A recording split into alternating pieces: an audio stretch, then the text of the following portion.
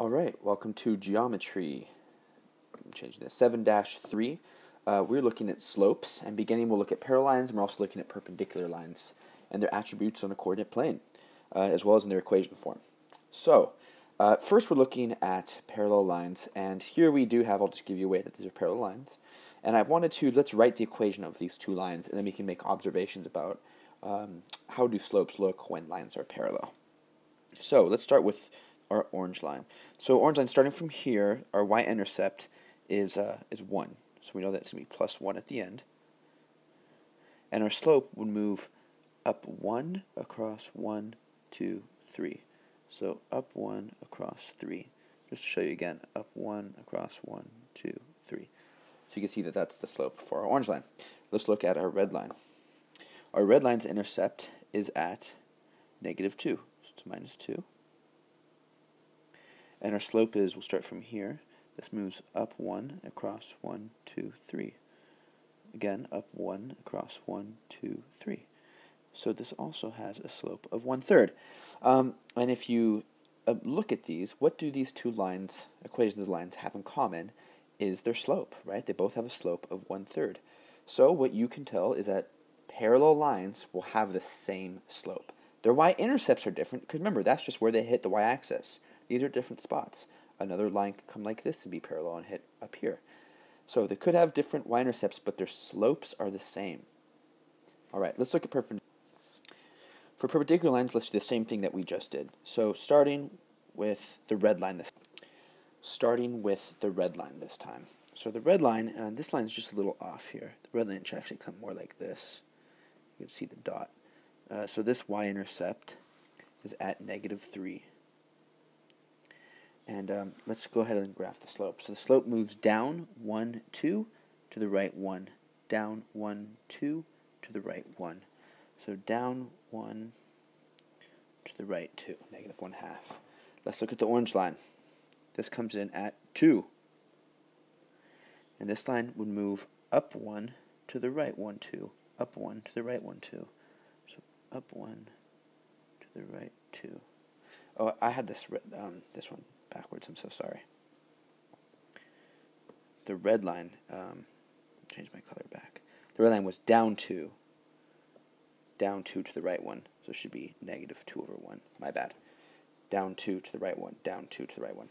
So here are two lines. What can we observe about the slopes of these lines? So again, we're looking at perpendicular lines. Okay, so these lines are perpendicular. It's not labeled, but these lines in perpendicular means that they intercept and form 90-degree angles. All the way around, actually. All four sides would be 90-degree angles. But what can we notice about their slopes here? The property that I want you to see is that since none of these lines are vertical, that the product of their slopes should equal -1. So, meaning that 1/2 times -2/1 equals -1. So the product of slopes equals -1. Another way that it's been said is that perpendicular lines, the slopes are a negative reciprocal of each other. So if one is 1/2, a slope that is perpendicular to this would A be the reciprocal, and then B be negative. So that's how you could tell that these two lines are perpendicular. Let's move on. So in this question it says check to see if these lines are parallel. So to check, we have to find the slope of each of these lines, then see if the slopes are equal to each other. Because remember, parallel lines will have slopes that are equal to each other. Perpendicular lines will have slopes that are negative reciprocals of each other. So first let's work with the orange line. So we'll call this our first coordinate, and this one our second. So again, y2 minus y1. So -4, I'll do it over here. -4 minus 3 over -1 minus 3. So to simplify, we have -7 over -4. My bad, this should be minus -3. So this would actually be -1 plus 3, so this would not be a 4 at all. This would be a 2. -7/2. And just to show you again, that means that this went down 7 spaces. 1, 2, 3, 4, 5, 6, 7, and then across 1, 2. So there's the slope of this line. What's the slope of a red line? We'll call this our first coordinate and this our second. So again, y2 minus y1. So negative 4 minus 5, and then x2 minus x1. 2 minus negative 1. So negative 4 and 5 would be negative 9. Negative 2 plus 1 would be 3. In this case, the slope is a total of negative 3. So is negative 7 halves the same as negative 3? No, so these lines are not parallel. Again, just to restate, for lines to be parallel, they would have to have the same slope. This slope would have to be the same as this. And negative 7 halves is not the same as negative 3. Let's move on. All right, write an equation for a line. Write an equation of a line parallel to y equals negative 3x minus 5 that contains the point negative 1, 8. So first we have our line here, and let's write that out. I'll just do this all in black. It's fine, actually. So y equals negative 3x minus 5. So that's in slope-intercept form. Now, we know the slope then, in this case, is negative 3. So we know that our slope equals negative 3. Now we also have this line that we need to write is parallel to this, right? So that means that that line has to have the same slope. So I know that my line that I'm writing is going to be y, well, it depends what form we start. Not only is it, but it has to have a slope of 3, and it needs to pass through this line. So since we're passing, or pass through this point, since we're passing through a point, we need to use point slope, which to remind you is y minus y1 equals the slope x minus x1. And we have all this information now here, right? So we have our slope of negative 3. So I could write that. I'll change colors now. Our slope, our slope is negative 3. Our x1 coordinate we have, that is negative 1. So that's going to be plus 1, right? Because it's minus and then a negative. And then we have our y1, which is 8. So now we have it in point slope form. We'll just go ahead and write this in slope intercept form. So that means that the 3 would have to distribute. So I have y minus 8 equals negative 3x minus 3, and then add 8 to both sides. Y equals negative 3x plus 5.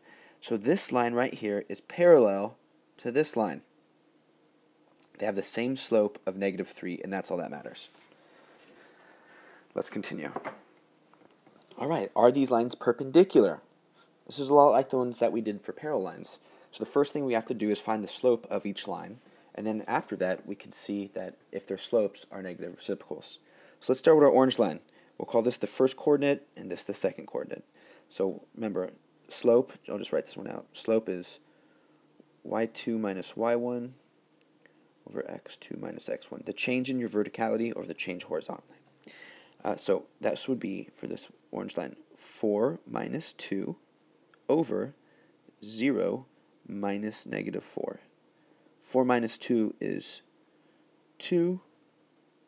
Oh, this should say negative 4. Oh, no. Yeah, it should say negative 4 here. Sorry. It actually should say negative 6. My bad. Negative 4. Negative 4 and negative 2 make negative 6 over 0 minus negative 4, which is positive. We can reduce this to get negative 3 over 2. So that's the slope of our orange line. Let's look at the slope of a right line. We'll call this our first coordinate and this our second. So y2 is 3 minus negative 3 and 4 minus negative 5. This becomes 3 plus 3, which is 6. This becomes 4 plus 5, which is 9. And we can reduce that to 2/3.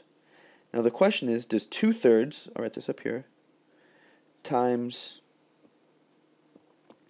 negative 3 halves equal negative 1? And the answer is the 2's cancel, the 3's cancel, we have a negative. They equal negative 1, so these are perpendicular lines. Another way to think about it is Are these two the negative reciprocals of each other? Yes, they are. So these two lines are perpendicular. One last section. All right, write an equation of a line perpendicular to y equals 1/5 x plus 2 that contains this point 15, -4. So first of all, if we know, let's just look at this line here. We have y equals 1/5 x plus 2. Since this is in slope-intercept form, we know that the slope is 1/5. So then of the line that we need to write an equation that's perpendicular to this, what would the slope need to be? Well, it would need to be the negative reciprocal of this. So the line that we need to have needs to have a slope of -5/1. So that's step one done. We have our slope. It also needs to contain this point. So let's write that equation. Y minus y1, which is -4, equals our slope, -5. I just reduced this to -5. Times x minus x1, which is 15. Let's distribute this and put this in slope-intercept form. So first we distribute the -5. We have y plus 4 over here. Simplify those negatives. -5x plus 75. And lastly, we're just subtracting 4 from each side. And I'll just write this here. Y equals -5x plus 71. Just to check, is our equation perpendicular to this? The one thing that matters for it to be perpendicular is that our slope is the negative reciprocal. So 1/5 is the negative reciprocal of -5, so that's good. Does it contain this point? Yes, we built it in point-slope form, then we just changed it to slope-intercept. All right, good luck on your homework, and see you guys next time.